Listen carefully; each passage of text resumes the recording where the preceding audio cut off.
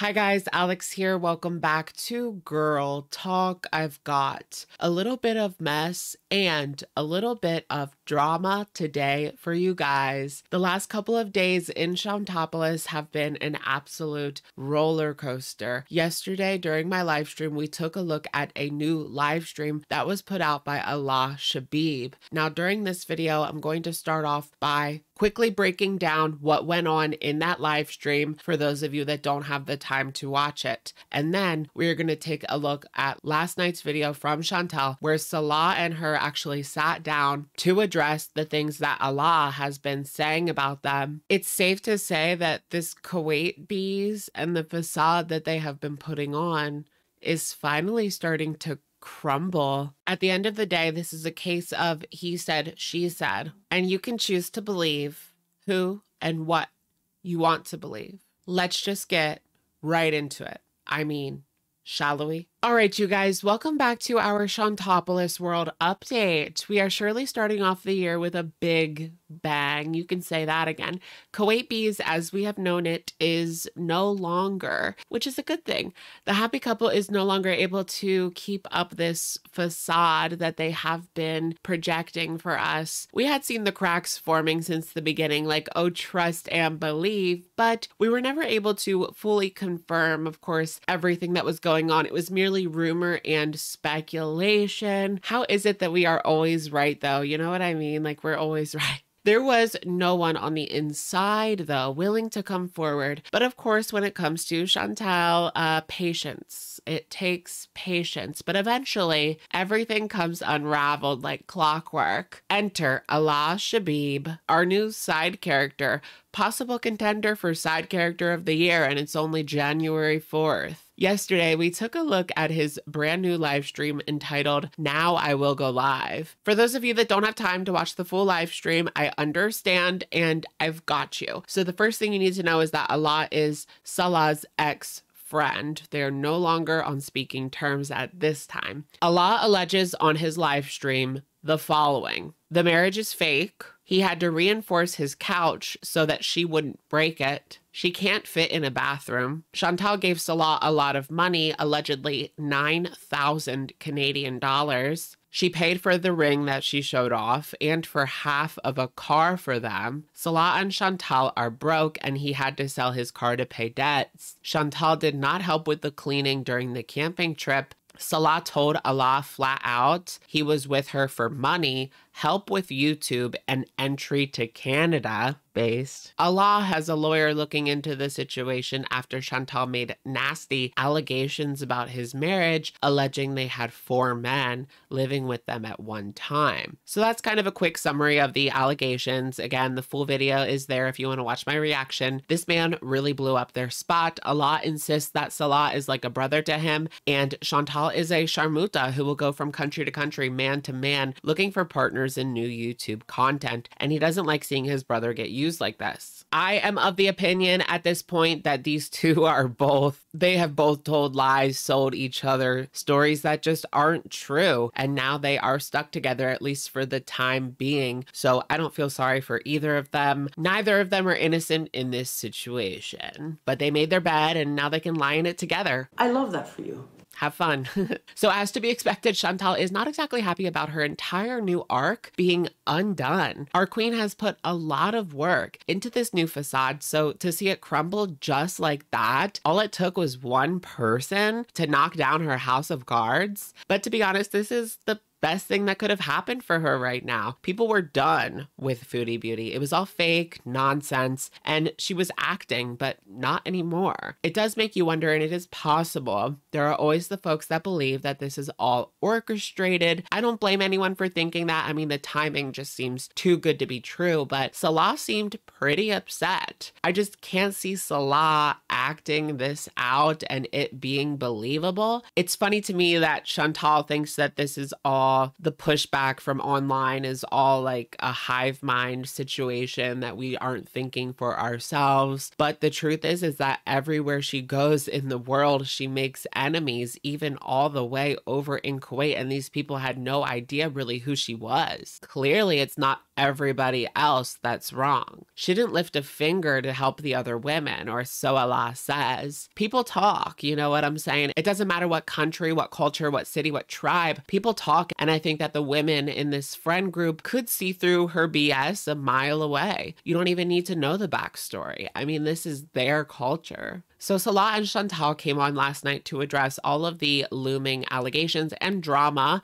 in a video entitled Let's Bees, with the thumbnail saying that it was going to be a rage. So they start off the video. This was really Salah's time to shine. They're claiming that Allah is bitter because Salah cut him off as a friend. Salah claims that Allah is the biggest person that he has ever seen, but he is fat shaming my wife. How does that make sense? The two of them play a voicemail that Salah received from Allah after the camping trip. This voicemail was left on November 29th. Now, I'm going to provide you guys with a rough translation. In order to write this translation, I used Salah's translation as well as Mo Translate's video, which I will go ahead and link down below if you want to hear the audio for yourself. Here goes. Listen, you animal. I would be stupid if I didn't break down your door. I would be stupid if I didn't contact the police and tell them about the sharmuta you are shacked up with. Delete the camping video. My wife and Murad's wife are not maids to your sharmuta. Why are you showing my car? Delete it now. It's not right what you are doing in regards to shacking up with Chantal. I will go to the authorities. It's unbelievable. So I'm getting the feeling that Allah sees what these two are doing as morally reprehensible, and he is putting it out there for the world to see. Now, in my opinion, like, obviously, I don't care if two people are hanging out of wedlock, but it is funny how everything that they kind of projected is not exactly the truth, is it? So let's get down to the truth. These two claim that they have something in the works that they can't talk about. Allegedly, they're speaking to lawyers or something like that. Most of the time on the internet, when people bring up lawyers, it is just empty threats so that they can try to silence the opposition. Now, Allah had also said that he was talking to lawyers and even mentioned he had gotten messages from lawyers in Canada. I could see people that don't like Chantal messaging him saying they're a lawyer in Canada. Maybe they are, maybe they aren't. But do I see this actually going somewhere legally? No, definitely not in Canada, no. What was really interesting is that Chantal actually let it slip that she has a hearing on January 30th. Now, this hearing is in regards to the debt that she owes. Remember, it came out that she had went bankrupt and she wouldn't be able to sponsor Salah for citizenship, but she said that she has this figured out and that she will be able to sponsor him if this hearing goes well. She also talks about having a payment plan for her taxes and everything is up to date, so she doesn't have to worry about that. Take that all with a grain of salt. It could be true, it could not be. I did watch the live stream. It felt like that was a slip up, like she didn't want to reveal that she had a hearing on January 30th, but it just came out. So this is going to be actually a couple of days after she comes back to Canada. I believe as of right now, she is leaving on the 28th of January. Of course, that could change, but who knows? They claim that they have a case against Allah for the things that he has been saying about them.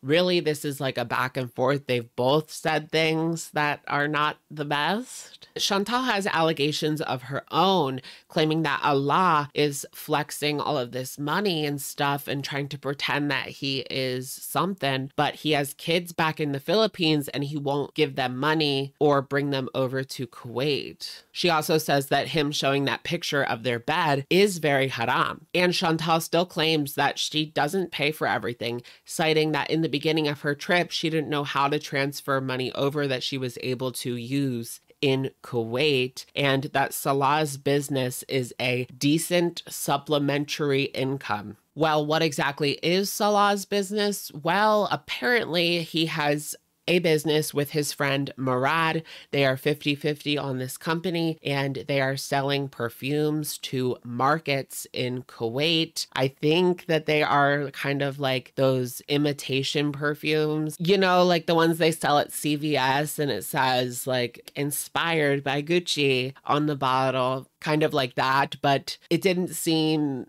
that legitimate to me, coming in these plastic squirt bottles. But it is possible that those are simply samples and not the final product. Salah claims that this is a very successful business for him. Chantal seems kind of happy and smug with this situation. Maybe she realizes that drama sells. It certainly didn't stop her from chowing down on fast food during the live stream. Chantal says that she did help the women during the camping trip, but I just don't believe that. These two keep saying that what he is doing is not legal in Kuwait. That is their trump card, if you will. Salah and Chantal think that he is doing this just to make money and get views, which is interesting because Allah also put up a video showing his trip to Georgia, and I don't mean Atlanta. Salah and Chantal still claim that they are married, but there are a lot of different marriages over there. Obviously, this is that temporary kind, but she won't admit that. She did, however, admit to breaking a couch. They were upset because Allah asked for Chantal's number, which she gave him, mind you, because he read it out on the live stream yesterday. And Salah says he shouldn't have done that without permission, which I can understand that. Another man asked your girl for a number. I can understand why he would be upset with that one. So that's kind of what started this, along with the friend group generally not liking Chantal. She didn't give him money, guys. That's all a lie. Believe it or don't. I just wanted to end by saying that both parties provided very little proof of the claims that they have made or in defense of the claims being made. So you guys can choose to believe what you want to believe or what you don't want to believe. It doesn't matter to me. This is all rumor, speculation, drama, and opinion, but just keep that in mind.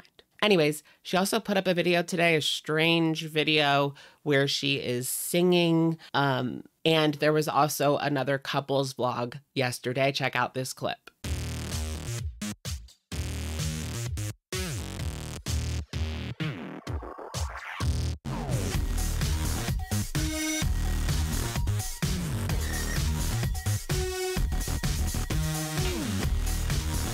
All right, you guys, that's going to be it for today's video. Let me know what you guys think in the comments down below. And I will, of course, catch you guys in the next one. Bye, guys.